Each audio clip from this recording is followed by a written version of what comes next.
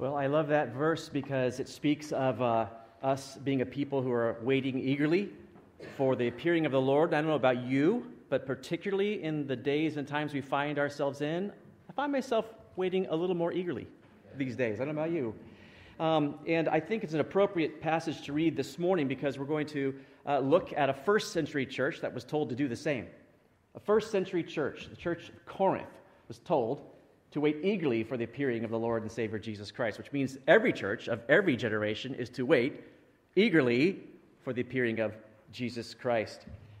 We started a study, a verse-by-verse study of Paul's letter to the Corinthians way back in April, and we did 12 weeks of studying and went through the first 4 chapters, and then in July we took a break and decided to look and focus in on the Lord's second coming from his own words in Matthew 24. So we did an 8-week study there. And then last week we joined you here and we're under Pastor Bill's teaching. So this week I thought we'd return to our study of 1 Corinthians, but then I thought about it. Our church has been out of it for 10 weeks, and you have not been able to be involved in that teaching with us. And I thought, well, we certainly don't want to just jump into chapter 5 out of nowhere when Paul starts talking about the sexual immorality in the church.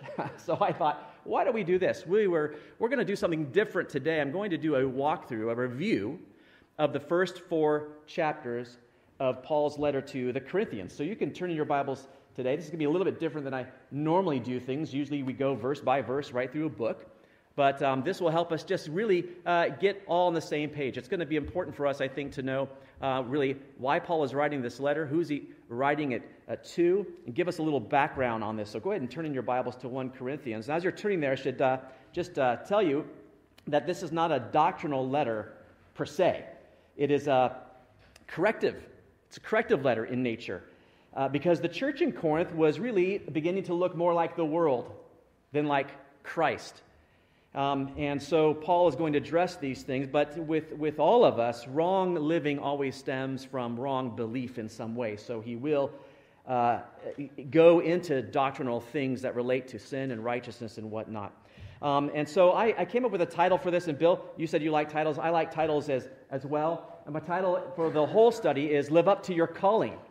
And it comes straight out of verse 2. If you want to look at that with me in chapter 1 of 1 Corinthians, verse 2.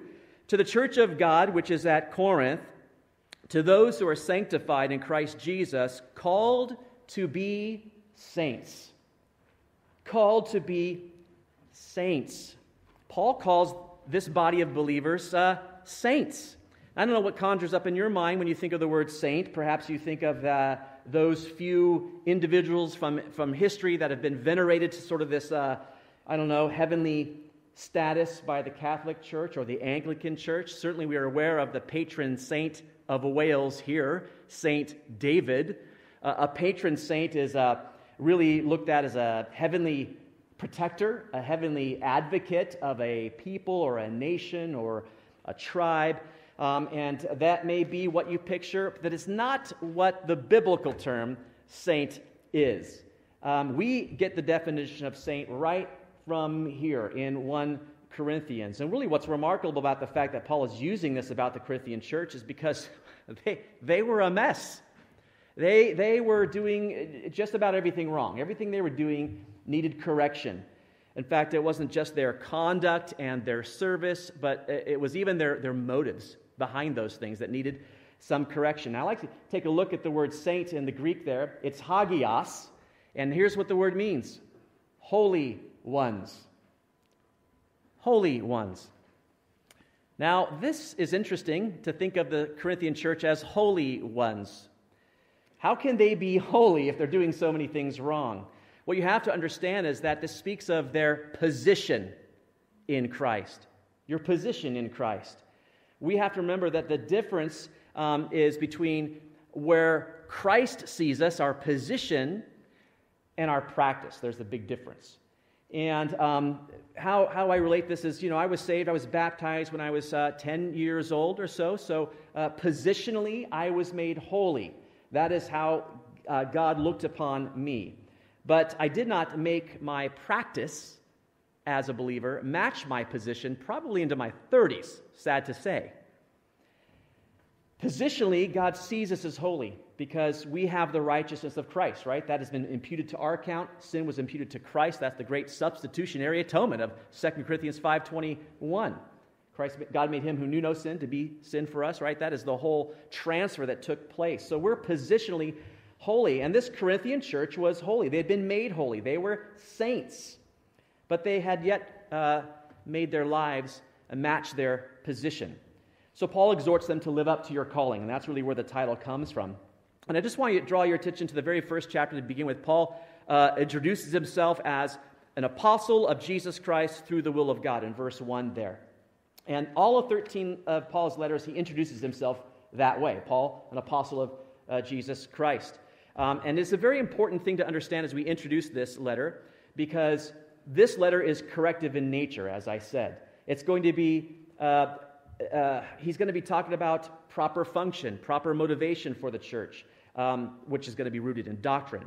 He's going to challenge them to live up to their calling as saints. And if he's going to do those things, he has to establish his authority, right, to be able to address those things. But here's the thing. He's not one of the 12, is he? Right? You remember when Judas hung himself? You have 11 remaining disciples, and they cast lots, and they elect Matthias as the 12th. Not Paul. So he's not one of these renowned 12 disciples. And so when he writes his letter, he has to sort of establish his authority. How does he do that? He says, how was he made an apostle? It wasn't through the choosing by the 12. It wasn't through casting of the lots. It was what? By the will of God. And that's what he does in all of his letters. He is an apostle, and that was God's will to make him such. He was appointed by God himself. And so here's his authority to teach on these things. Now, just a quick introduction about Corinth itself. It was held by the Macedonians way back in 196 BC. It was conquered by the Romans, Julius Caesar.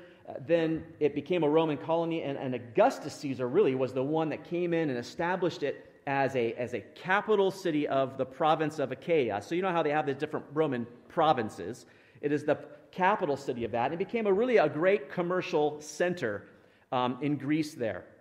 It had a population of 400,000. So it's a thriving, prosperous city, and the reason for it is because of its strategic location. You should look at the map here. You can see where Corinth is there, and you can see it's on this little Peloponnese, this little land called Peloponnese, and there's a tiny little strip of land that connects it to the main part of the land called an isthmus. And traders would sail into that land. They would disembark, pull their boat up onto the land, roll it across on logs to the other side, and continue sailing on through the Aegean Sea. So they were in a very strategic location where they could really prosper from all the trading going on. So they were wealthy, they were lived in luxury, and it was notorious for that. But it was also notorious for something else. Its gross immorality.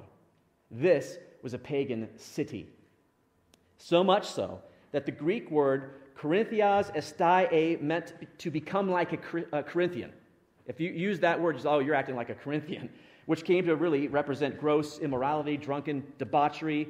In fact, the whole place really was filled with great moral depravity. It had an acropolis, which is the Greek word for a high place, but it was a high granite, 2,000-foot granite mound that they had built a defense area up on top of, Acrocorinth up there. But they also built a temple up there to the goddess of love, Aphrodite. And it housed 1,000 temple prostitutes that would come down in the evening to ply their trade. So you're talking about a very evil city, great gross immorality taking place. And in chapter 6, Paul says to the church, and such were some of you. So this church is born out of that kind of a pagan culture. When did that start? That started in Paul's second missionary journey. You can read about it. We're not going to go through it today in Acts chapter 16 through 18. Verse 18 actually is chapter 18 is where it comes into Corinth, and you can read about that. And just to recap, if you remember, he comes in there and he meets Aquila and Priscilla. He leads them to the Lord, and they kind of start the church. He goes into the synagogue. Crispus, the ruler of the synagogue, becomes a believer. Later on, Sosthenes is replaced by, he replaces Crispus, but the Greeks beat them all up over the turmoil over Paul. And what's interesting in verse 1 is you notice Sosthenes is mentioned. This is not just penned by Paul, it's penned by Paul, but he has a penman, an amanuensis, and it's Sosthenes. And what's amazing is because Sosthenes was from the Corinthian culture. He's adding his voice to this letter because he knew the situation in Corinth was dire. In chapter 19, when you're reading through Acts, you find right before that, Paul goes to Ephesus. He goes to Ephesus, which is across the Aegean Sea. He takes Aquila and Priscilla. And this guy named Apollos comes along, and he meets Aquila and Priscilla. Paul heads back on home to complete his journey. Aquila and Priscilla tell him about Corinth. He goes back over, and Apollos becomes the second pastor of the church in Corinth. Paul begins his third missionary journey. He ends up back in Ephesus. So they're just across the Aegean Sea from one another, okay? Apollos in Corinth, and Paul in Ephesus. And so he's there. That's where we really come to this letter. And as he's there, Paul gets word that there are issues in the church. Sometime along the way, Paul writes a letter to the church in Corinth. We don't have that letter. It's called the Lost Letter. So this is 1 Corinthians, but it's not the first letter to the Corinthians. There was an earlier letter called the Lost Letter. You might be saying, well, how do we know it's the lost letter if it's lost? We know from chapter 5. When you read chapter 5, verse 9, if you want to look at it, he says, I wrote to you in my epistle not to keep company with sexually immoral people, yet I certainly do not mean with the sexually immoral people of this world, or with the covetous, or extortioners, or idolaters, since then you would need to go out of the world. But now I have written to you, so now I'm writing to you again, to not keep company with anyone named a brother who is sexually immoral, or covetous, or an idolater, or a reviler, or a drunkard, or an extortioner, not even to eat with such a person. Now he goes through this whole list, and it really highlights the problem, doesn't it? There's drunkards, there's covetous people, there's extortioners, there's all these people in the church. The church's main problem is that they could not disconnect themselves from the world. They could not de-Corinthianize themselves, okay? And so these reports are coming in. Paul is hearing of these reports. He hears of fighting among the brethren, of sexual sin, of confusion about relationships and marriage and disorder. And so Paul gets so upset, he sends Timothy over there to investigate what's going on. There might have even been a brief visit by Paul himself. So you think about after he writes this first lost letter, he receives a letter back asking for clarification. He hears reports. He sends Timothy. Paul sits down to write this letter, 1 Corinthians, probably around AD 54 to 56. And he's trying to attempt to set them straight, morally and doctrinally. But before he begins to tackle that issue, I love where he begins. You're called to be saints. And then he reminds them of some of the blessings of being a saint, chief of which is grace. Look at verse 4. I thank my God always concerning you for the grace of God which was given to you by Christ Jesus. We have received God's grace. You, he says, have received God's grace. What a privilege it is to be recipients of God's grace. In fact, he goes on to say that you have everything that you need. In verse 7, so you come short in no gift. You're not lacking anything, he says. Now you might be wondering why a church that is doing so poorly would be, that has all the gifts. How could they be doing so poorly, right? They're not lacking anything. Well, he provides the gifts for us, but many times we don't necessarily utilize those gifts, do we? In the Corinthian church, they weren't utilizing them, or they were using them the wrong way, or they were seeking gifts they didn't have. And so there's a great bunch of disorder going on in there. In fact, the word gift is this word, charisma, right? That's derived from the word grace, charis. Charis. The English word, you've heard it, is charismatic. Comes from the plural word of the use of the word here, charismata.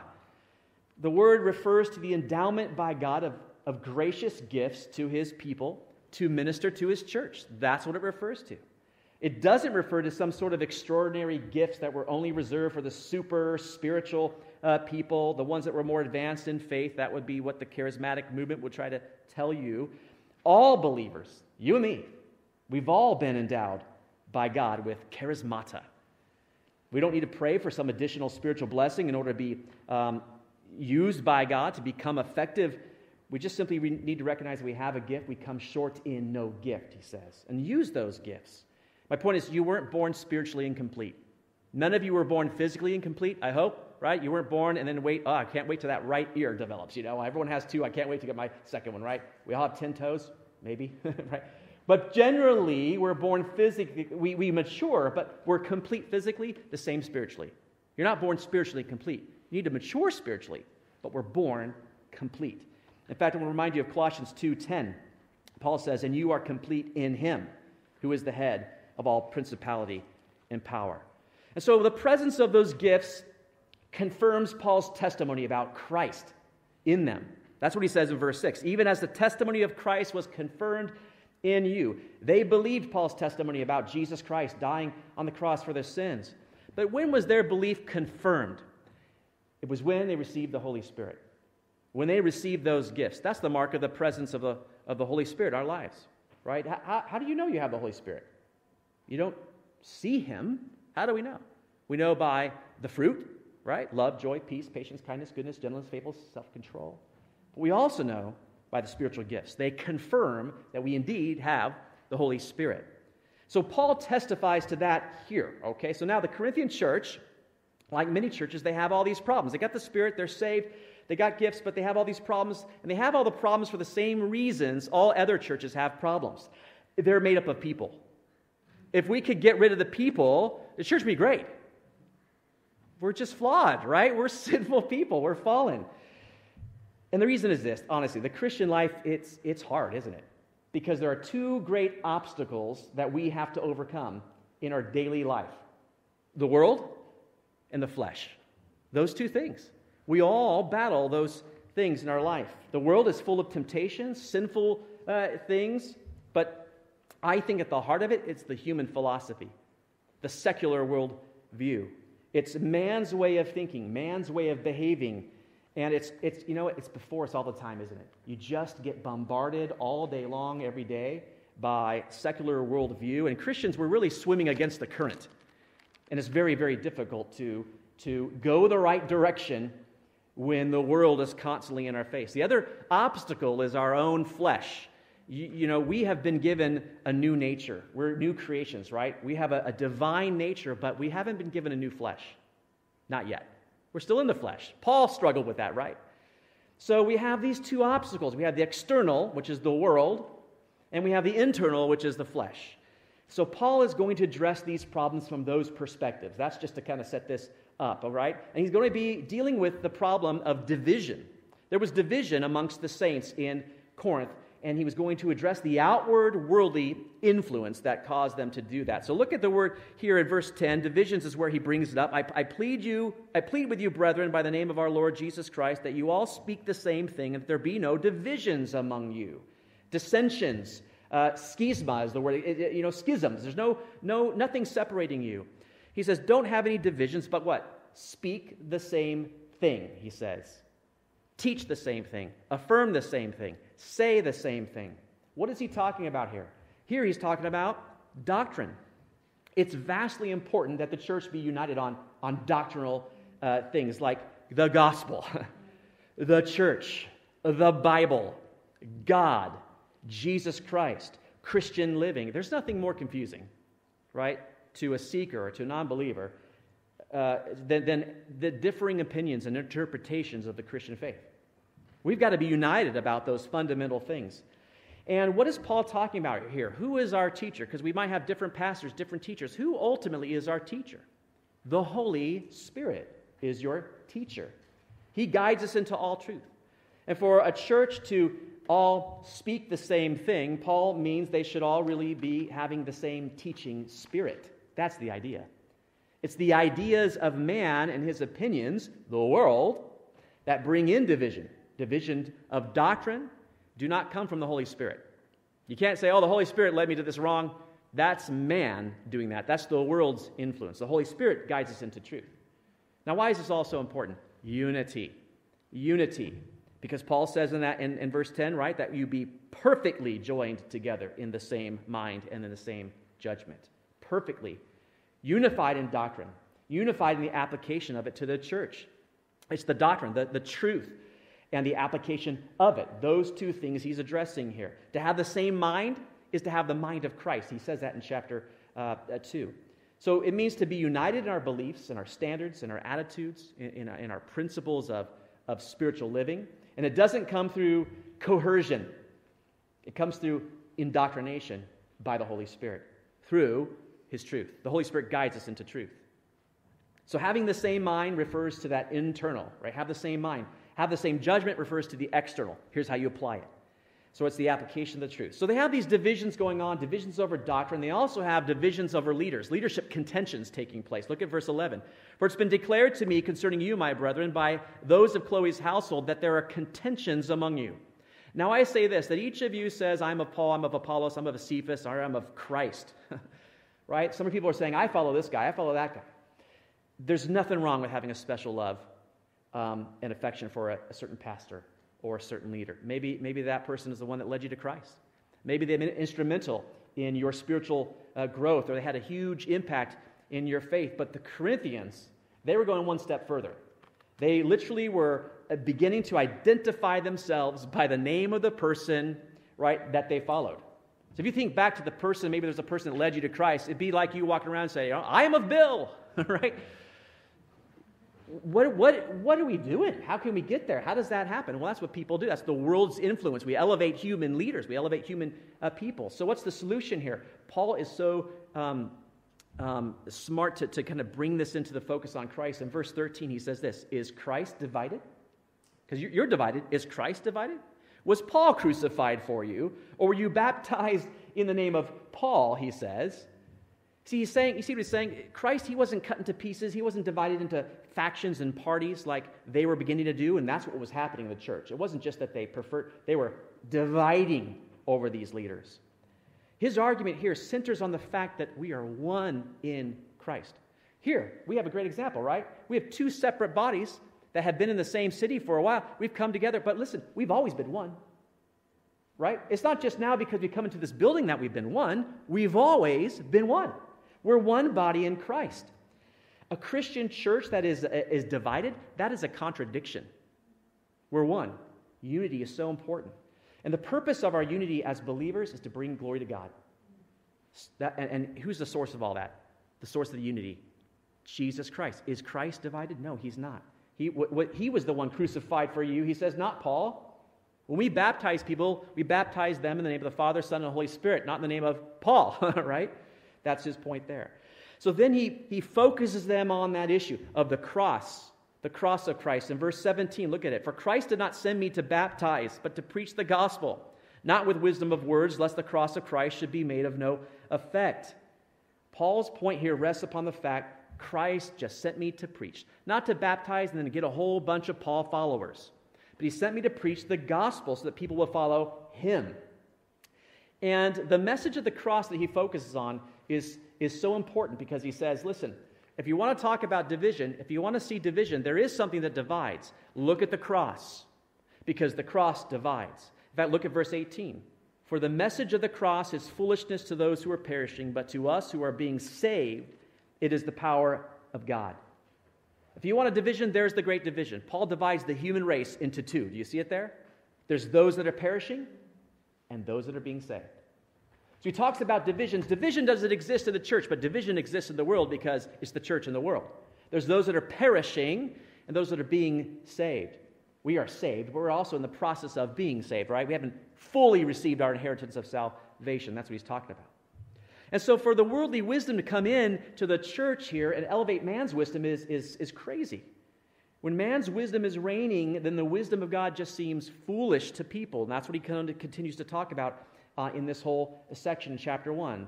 The word, logos, is of the cross, is that salvation is freely granted by God's grace to all. We don't earn it, right? We don't get it by human merit or by our intellect. Salvation is extended to all people, everyone, which levels the ground at the cross. And everyone comes to God through faith based upon the work of Jesus Christ. That's the message of the cross. And he says that's foolishness to man. It offends man's pride. Every false religious system bases man's acceptance by God according to human effort, human wisdom. But Paul says that thinking strips the cross of its power. The power is in the cross. And human wisdom can't understand the cross. This whole section, he says, that just destroys human wisdom. Look at verse 19. For it's written, I will destroy the wisdom of the wise and bring to nothing the understanding of the prudent. The cross destroys human wisdom, but it displays God's power. Look at verse 22. For Jews request a sign, Greeks seek after wisdom, but we preach Christ crucified, to the Jews a stumbling block, to the Greeks a foolishness. But to those who are called, both Jews and Greeks, Christ the power of God and the wisdom of God. It also shows us that there's nothing worthy in ourselves, right? He talks about that in verse 26. But you're calling, brethren, not many wise according to the flesh, not many mighty, not many noble are called, right? It's not the wise people of the earth that I went to collect. It's not the mighty people. It has nothing to do with your worth. Ultimately, it's about the glory of God. And that's verse 29, that no flesh should glory in his presence. The primary reason behind God's method of saving is that God would be glorified. No man will ever have any reason whatsoever to boast before God about their salvation. No one. Oh, God, you should have let me in. I knew it. Look at all the stuff I did. No, we're never going to say that. And in chapter 2, he starts to talk about that a little bit more, right? That it's not about our power. It strips us of the power. It focuses on the power of another. Verse 5 of chapter 2 says, your faith should not be in the wisdom of men, but in the power of God. That's where our faith is. Ultimately, I trust in the power of God to save me, not the power of man, right? We're kind of forced to, trust in the power of man to save us from this coronavirus right now. Ultimately, I trust in the power of God for ultimate salvation. In fact, listen to what Charles Spurgeon said. The power that is in the gospel does not lie in the eloquence of the preacher. Otherwise, men would be the converter of souls. Nor does it lie in the preacher's learning. Otherwise, it would consist in the wisdom of men. We might preach until our tongues rotted, till we would exhaust our lungs and die, but never a soul would be converted unless the Holy Spirit be with the Word of God to give it the power to convert the soul. Well said.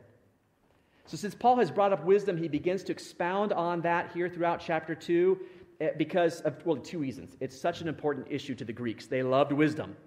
But also, it was the elevating of man's wisdom that brought on these divisions. Look at verse 6. He says, however, this is chapter 2, we speak wisdom among those who are mature, yet not the wisdom of this age, nor the rulers of this age who are coming to nothing.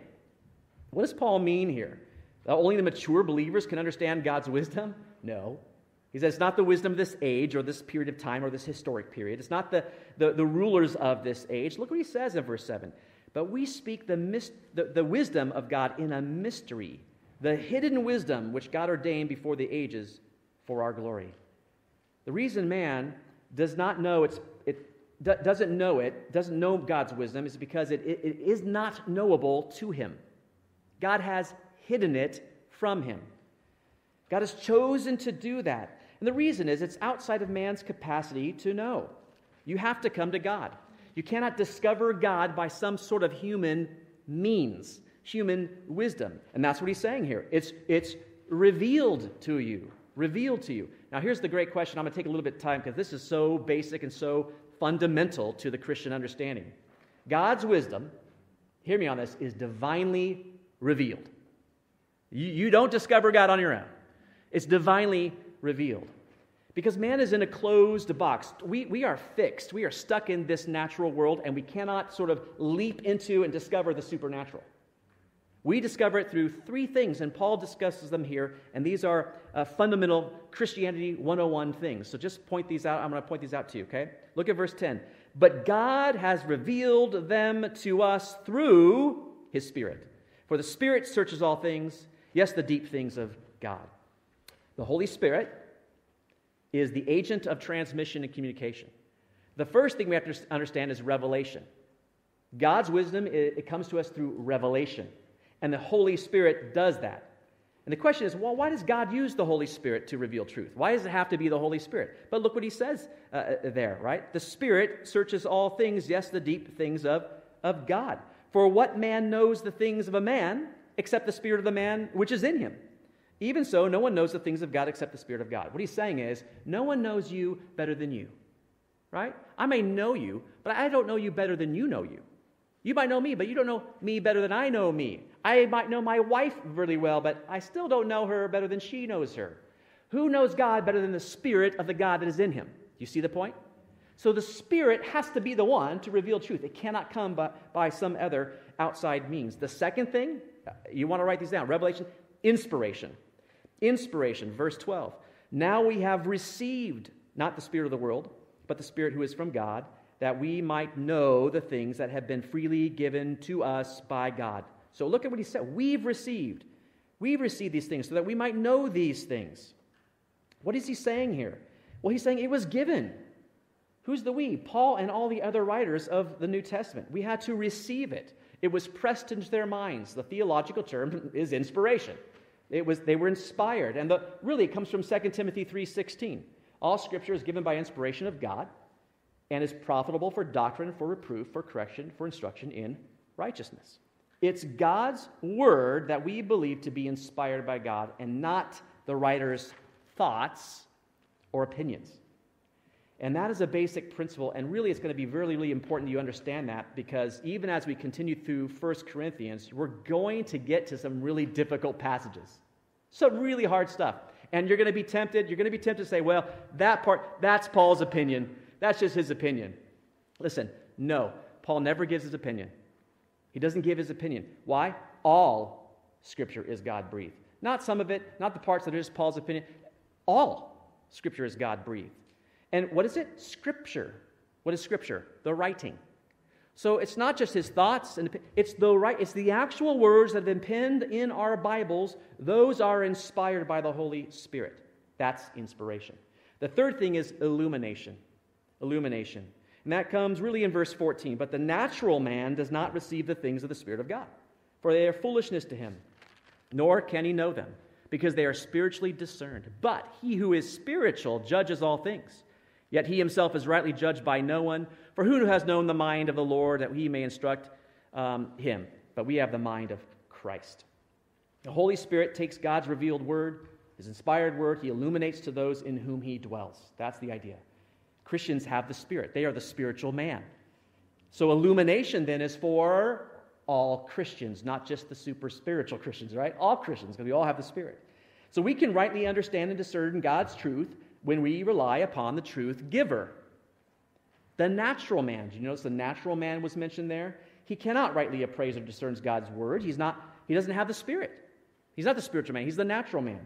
That's the natural man is the opposite of the spiritual man. That would be an unregenerate person, a non-believer, one who is devoid of the Spirit. And so this is really the struggle. The Corinthians were struggling against both of those obstacles, right?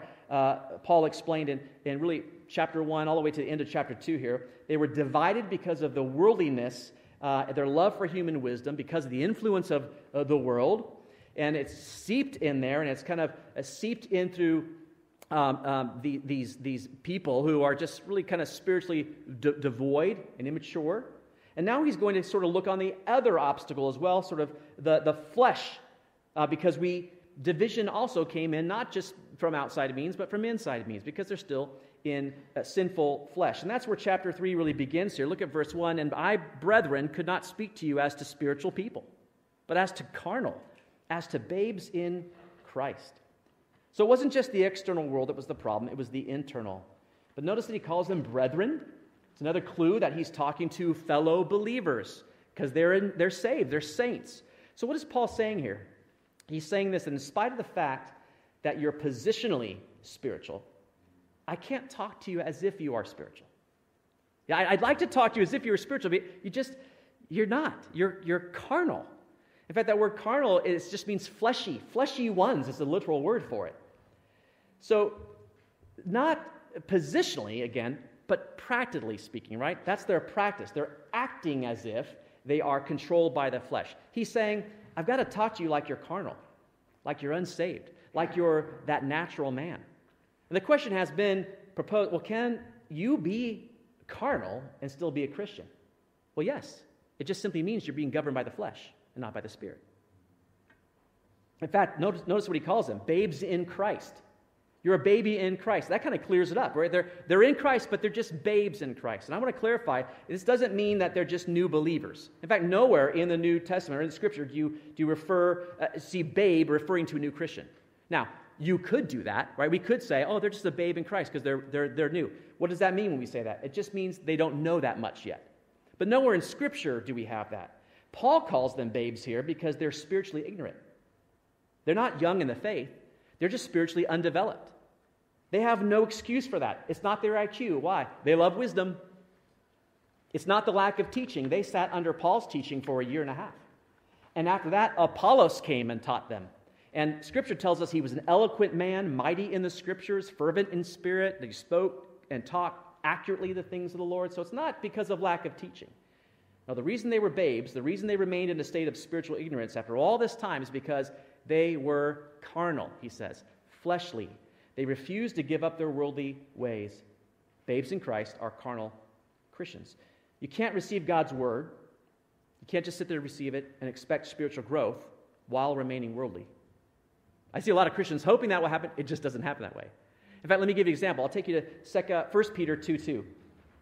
As newborn babes, desire the pure milk of the word that you may grow thereby. We all love that word. As newborn babes, I want to desire the pure milk of the word. That's great. We do. Now that's verse 2. To get to verse 2, you have to go to first verse 1, don't you? Well, here's verse 1 says, therefore, laying aside all malice, all deceit, hypocrisy, envy, and all evil speaking, as newborn babes desire the pure milk of the word. Do you see that? What do they have to do first? You have to get rid of the flesh.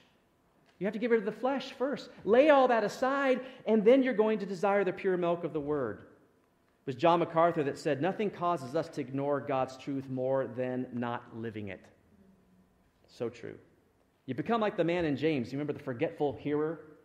When you hear God's word over and over and over, you just don't obey it.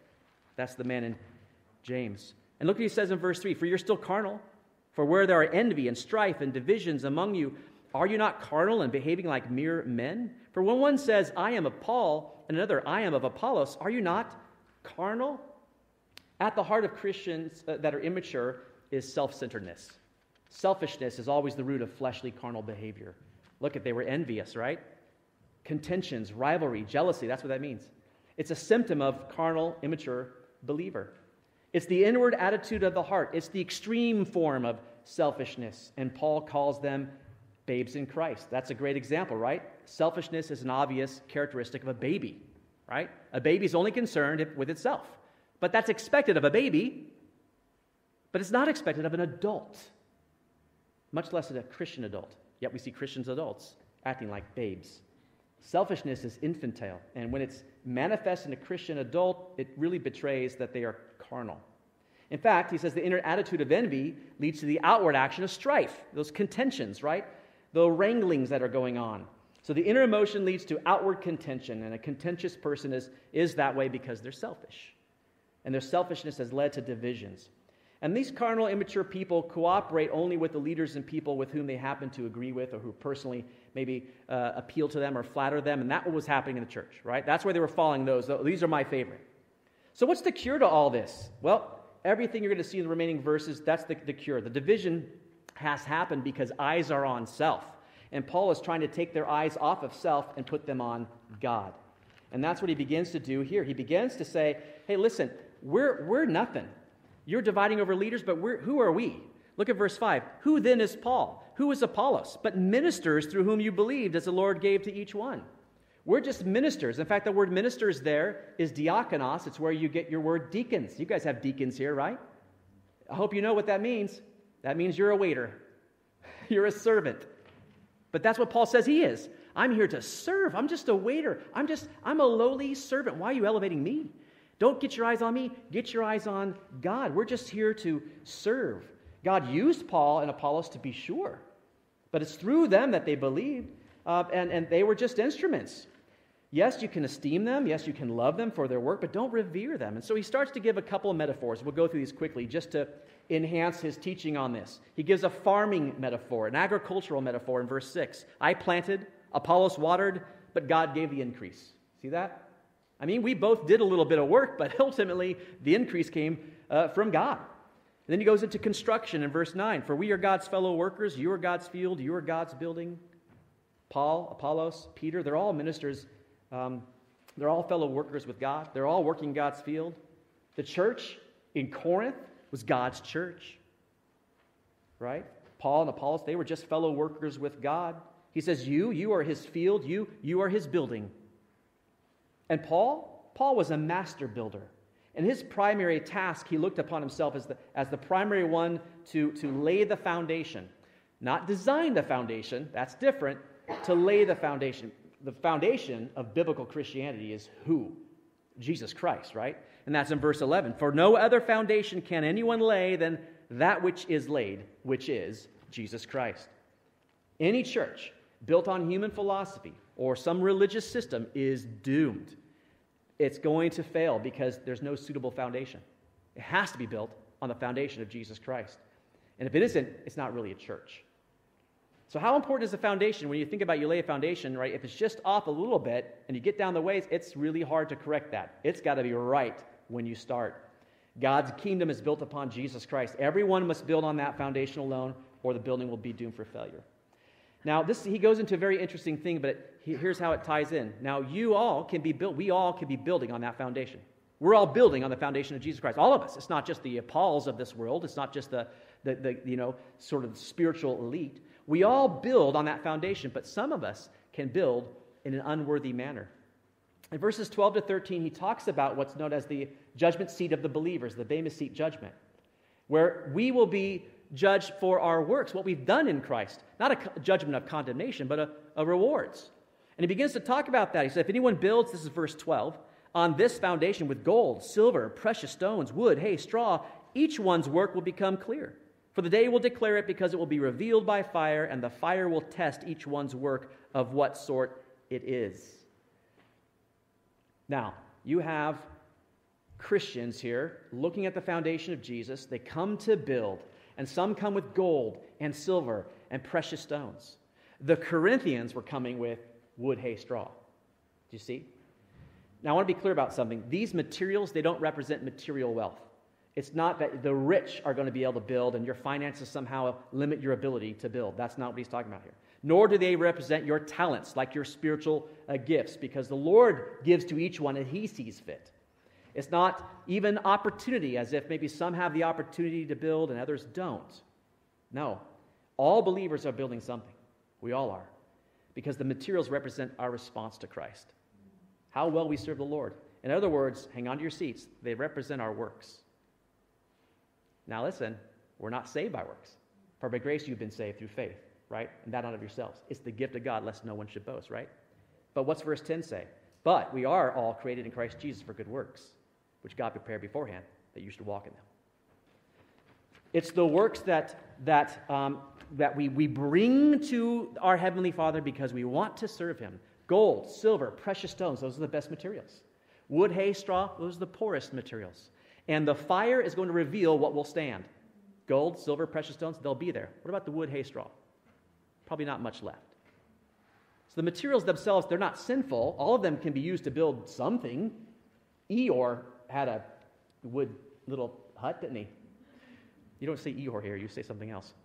But not all of them are valued the same way, are they? Some are building with hay, but they think they're building with silver. We've got to check what we're building with. And the reason is they've created their own criteria for how the Lord evaluates their work. The Lord, He evaluates what we've built on His own criteria. His criteria is right motives, right conduct, effective service. He wants the motive to be right in the heart. So, his whole point here, why are we boasting in men? What are you building on? What are you doing? Who should we be boasting about? Verse 21, therefore let no one boast in men, for all things are yours. Right? You're dividing over leaders, and they all teach the same word of God. Listen, Paul, Apollos, Cephas, who is Peter, Christ, they all taught the same thing. They weren't teaching different doctrines as if they were opposed in doctrine. The people were following them, creating their own things. But we all have the same doctrine. If you have teachers that are all teaching the same thing, why do you divide and follow certain ones? They're all yours. All things are yours in Christ. All of them are. So to conclude, Paul is going to come back to himself, and don't worry, we're going to wrap this up quick. I'm just going to touch on chapter 4. He's going to bring back himself as an example, because he was nothing more than a servant and a steward. In verse 1 of chapter 4, let a man so consider us as servants of Christ, stewards of the mysteries of God. We're just servants here. We're just waiters, right? He also submits the example of the apostles, a good example as well. What about them? I mean, we could venerate all of them, but in verse 9, for I think that God has displayed us, the apostles, last as men condemned to death. For we have been made a spectacle to the world, both to angels and to men. And look at all these words he uses. We are fools for Christ's sake, but you are wise in Christ. We are weak, but you are strong. You are distinguished, but we are dishonored. To the present hour, we both hunger and thirst. We're poorly clothed, beaten, homeless. We labor, working with our own hands. Being reviled, we bless. Being persecuted, we endure. Being defamed, we entreat. We've been made as the filth of the world and the offscouring of all things until now. The world looks at us as low, as nothing. but we know how God looks upon us.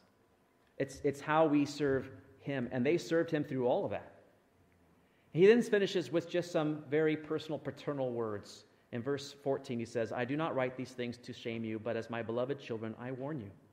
For though you might have 10,000 instructors in Christ, yet you do not have many fathers. For in Christ Jesus, I have begotten you through the gospel. He had begotten them. He had led them to Christ. He had started the church in Corinth. He was their spiritual father. Some of you are spiritual fathers or mothers to others, right? If you've led them to Christ, you're sort of a spiritual father to them. And here we have a great example of discipleship. As a spiritual father, he acts like one to them. He loves them. Verse 14, he talks about that. He warns them in verse 14. He sets an example for them in verses 16 and 17. He teaches them in 17 as well. But he also disciplines them. I like all the other parts. I don't so much like the discipline part. But all those are parts of being a father and parts of being a spiritual father. So he leaves them with a choice at the very end. He says, what do you want? Verse 21, what do you want? Shall I come to you with a rod or in love and a spirit of gentleness? Well, you can tell by his letter which one he prefers to come with, right? Because he loves them. See, the church is going a little wayward. They're believers. They're just operating in the flesh. They succumb to their flesh. They succumb to the world. And he is a father correcting them and said, listen, I would just love you to see you repent, and I'll come to you with gentleness. But if you don't, then I'm coming with a rod. And he'll have to use that. And that's a difficult thing. And he's going to go on to this church and talk about some difficult things. And next week, we will all dive in to see what is he going to address here in chapter 5, because some terrible things are starting to be accepted in the church. And they haven't repented. And so he's going to have to address those things, but he still does it. He still does it in the spirit of a father. So don't miss next week. Join us for that. Let me just close in prayer. God, thank you so much for your word today. We thank you for the Holy Spirit's illumination today. I pray that you were guiding your people into truth. Lord, I know this was sort of a fire hose today, going through 4 chapters, but Lord, I just trust your Spirit to impart to each one of us what you think we each need to hear and to go home and away with. So we trust you in that, Lord. I hope you were glorified. We just praise you again for this time. And Lord, we just love you and thank you for your word. In Jesus' name, amen.